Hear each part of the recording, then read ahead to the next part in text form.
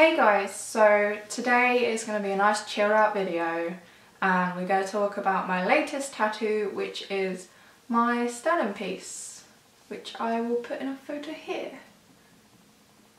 Yes.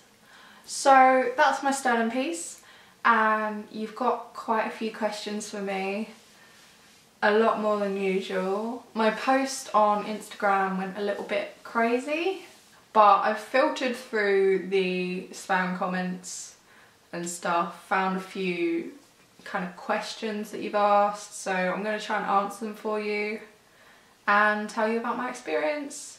I noticed there weren't many really explainy videos on YouTube about sternums, so I thought I would add my 2 cents. So it took 6.5 to 7 hours of tattooing, but I did book an 8-hour appointment.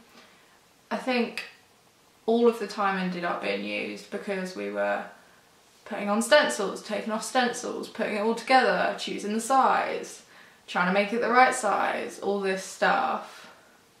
And that obviously is really important because it means that you get the perfect tattoo in the end. A lot of people really underrate the stencil putting on and stuff, but the more time you spend on a good stencil placement, the better the tattoo will be in the end, in my opinion anyway. So yeah, 6.5 to 7 hours of tattooing. I don't really discuss the price of my tattoos. I feel like that's a bit irrelevant. I mean, in theory, if you pay for a tattoo, it's going to be there the rest of your life. So really, what you would want to do is calculate the cost per day. And that really doesn't come out as much, so it's really irrelevant. As well, all tattoo artists have different prices, so yeah, totally irrelevant in my opinion. Maybe I just sound like a dick. I don't know. Pain-wise, I found it to be the nicest tattoo I've ever gotten. Definitely with that tattoo artist. What I've had done so far is my sleeve, which was on an arm which I injured in a trampoline accident. So I had a lot of nerve damage and problems with that arm, and it was really horrible getting tattooed the whole time on that arm. And then I also had the back of my ankle done, kind of with a little mendy kind of thing. And that goes right down to kind of the sole of my foot. So that was really horrible as well. That's the back of my ankle. So I feel like it was the nicest tattoo I've ever had, but if you've had the back of your ankle tattooed, you'd probably understand the pain of that. So I guess maybe it wouldn't be one to go for if it's your first tattoo, but at the end of the day, you get through it because you have to once it starts. Otherwise you just have a line in that place if you freak out and leave. So you have to get through it. So as soon as you start, just grin and bear it. Just get through it.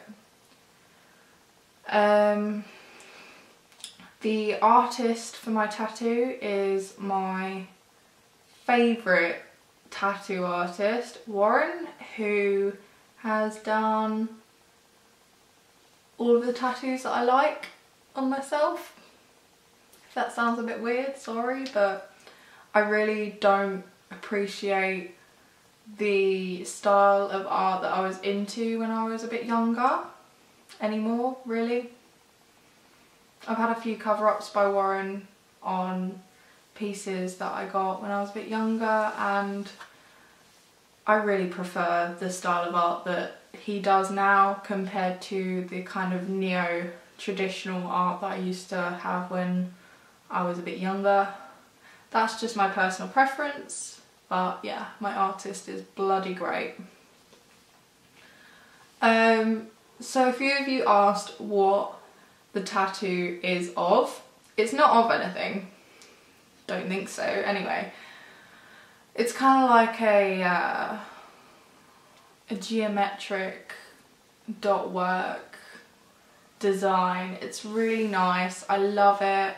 I love the different shapes. I love the curves in it. I feel like that makes it very feminine.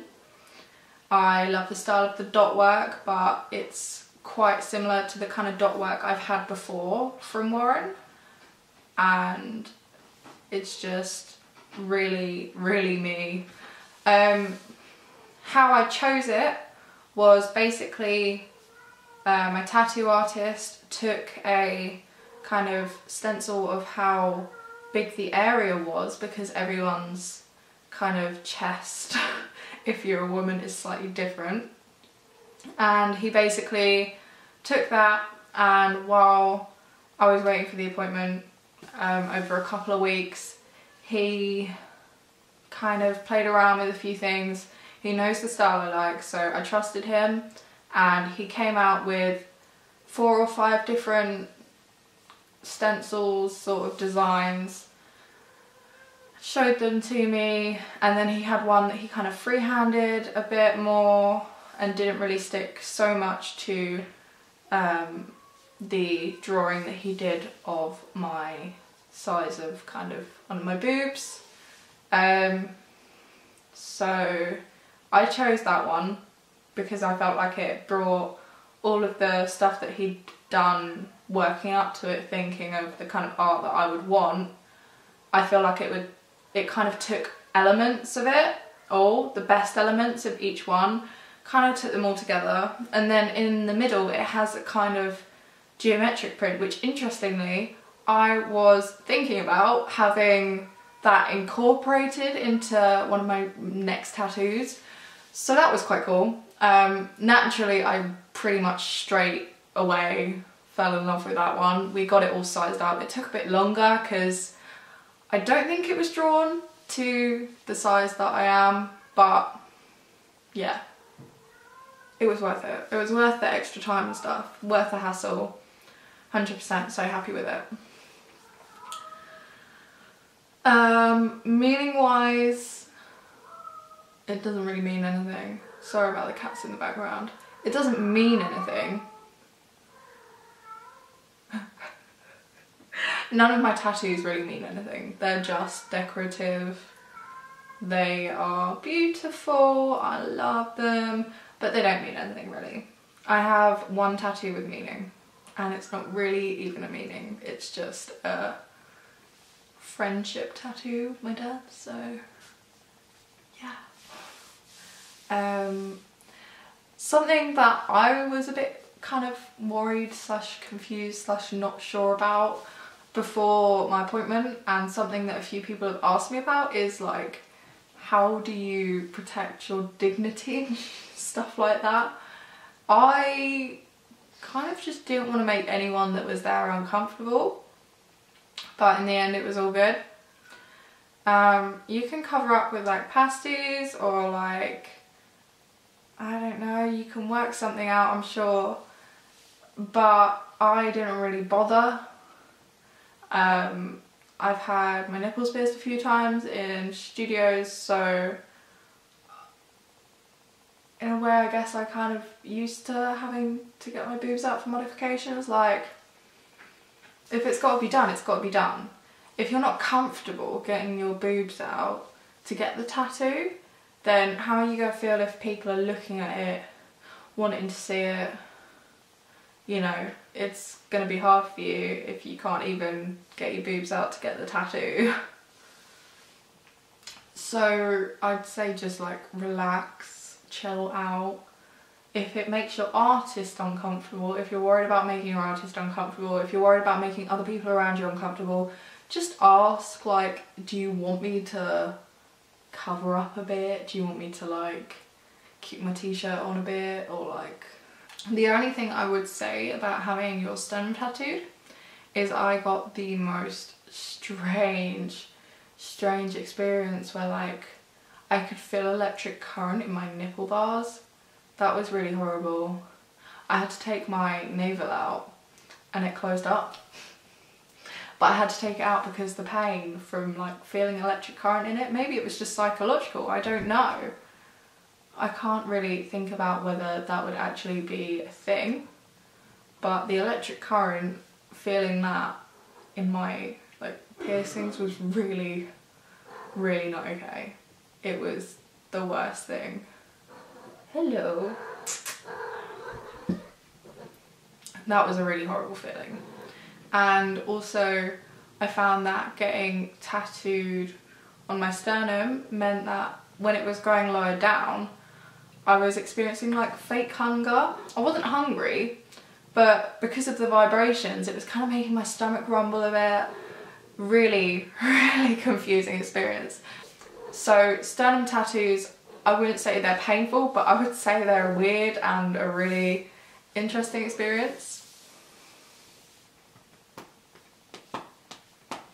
I don't think there's anything else that I really need to talk about, so I hope you enjoyed this video, and I'm sorry that it's so chilled out, just I'm really struggling to like put bras on. It kind of sucks, but it's really uncomfy to wear a bra right now, so keeping it nice and chilled. And I guess I will see you very soon. Bye!